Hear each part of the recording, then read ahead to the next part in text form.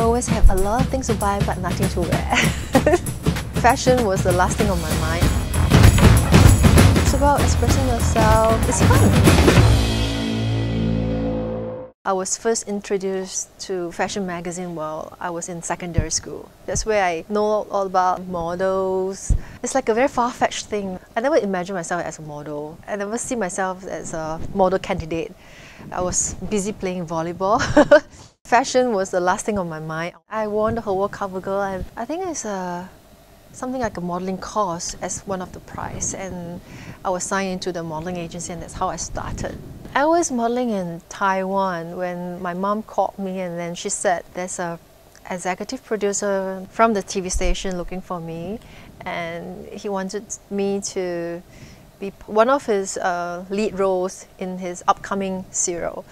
So I came back and auditioned, and that's how I started. And I thought, well, maybe I just give it a try because I've never tried acting before.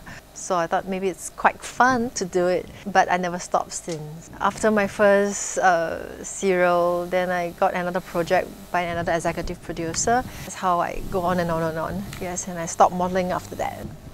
I don't really see myself as a fashion icon. I just want to be comfortable. I like clothes that are clean, that matches my lifestyle. On my normal days, I like to be comfortable because when I work, I have to wear like 6-inch of heels. I need to doll up and stuff like that. So when I'm not working, I like to be comfortable. I base my look on what I like and what is suitable for me. But of course, a lot depends on my stylist. They will do all the homework for me, like what is good, what is not good, and what is nice, and what is in this season, or what is a must-wear this season. He has to know my body shape. Sometimes because I cannot do fittings at all, he just need to have some clothes for me to stand by, like I go straight to work.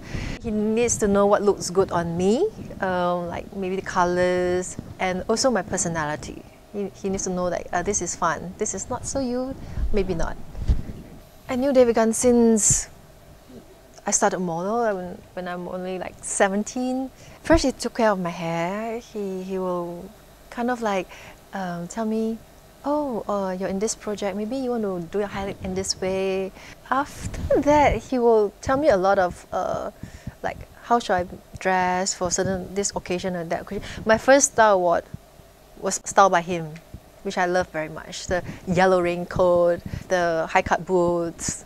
And that time, 很多时候 I don't know what to wear for a lot of occasion. He will get a lot of things when he travel and say, oh, this is what I get for you. You know, you should wear this during when and when and when. Highlights. It has to be my operating gown.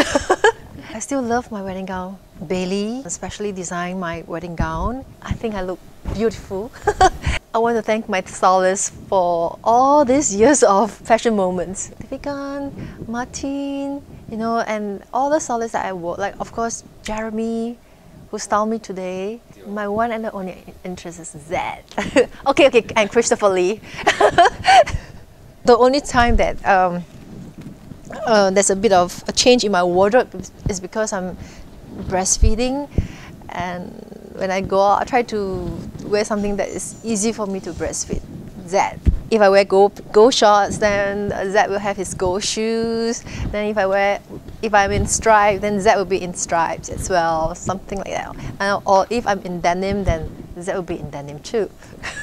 Sometimes I do that, yes. I'm not really that digital. I still like the old-fashioned way of flipping the fashion magazines. I like to buy a lot of heels, which I never wear on my normal days. I only get to wear it during, like maybe on stage or certain events. I always have a lot of things to buy but nothing to wear. I still like the element of risk. I like to be playful. Because fashion is all about being playful, to be able to try something that you like. You know, it's not being about safe. You can call it an art. And it's about expressing yourself. It's telling people who you actually are. Yes, it's fun. I just have to be me.